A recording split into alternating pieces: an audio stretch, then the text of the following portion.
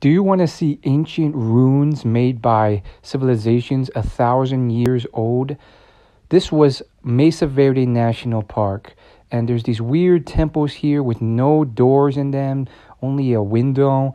Archaeologists can't figure out why certain things were created here and then abandoned, but they do know that these places were abandoned, likely due to famine. And as far as the purpose of those temples, they couldn't figure that out either. I didn't expect any of this, including this dead tree forest on my way to this national park. All I knew was that it was really scenic and worth a visit. And I also discovered, and this is a pro tip, be prepared to drive about 45 minutes into the mountain once you get inside before you can reach these civilizations that you can see. I also discovered that it's best to book a tour in advance.